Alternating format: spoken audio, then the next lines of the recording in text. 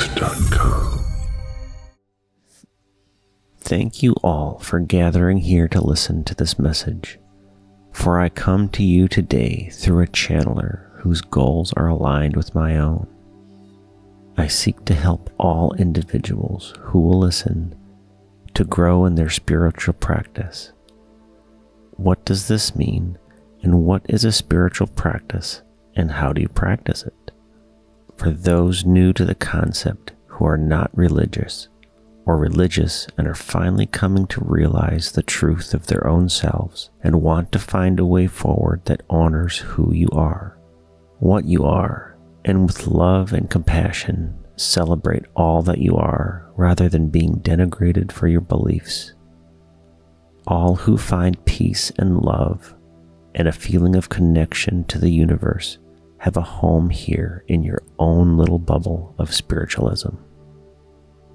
One does not need anyone else or an institution to tell them what to believe, how to believe, and or give you forgiveness or bless you in any way that you cannot do on your own.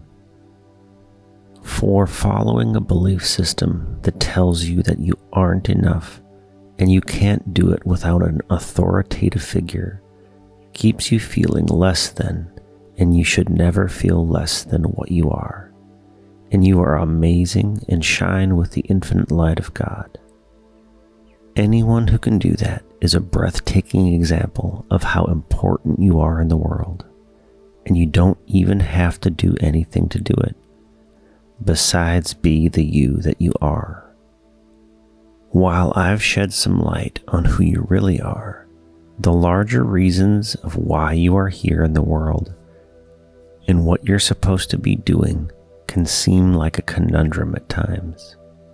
Seeing the larger vision of you takes time and patience, self-love, and time to nurture the spiritual you.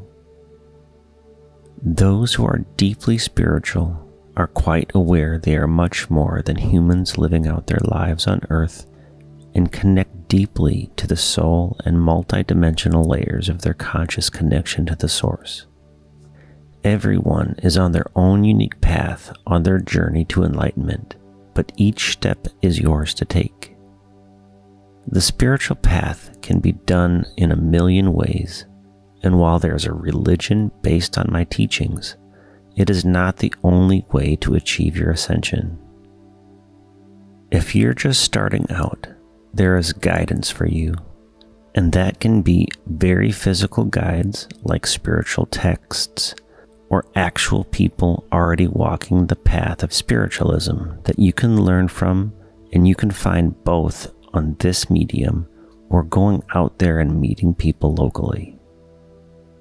Once you start your process into meditation, yoga, or whatever spiritual discipline you gravitate towards, you will find that the world and people and energy all look different to you, and we call this an awakening of sorts because you start to expand your consciousness and over time, in your own way, find who you really are, your role in the divine plan of the you that you are, and everything from that point on moves with the flow of the everything you are connected to as one great dance of life.